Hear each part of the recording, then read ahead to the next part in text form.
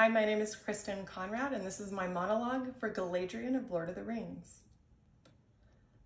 I amar prestar ein. The world has changed.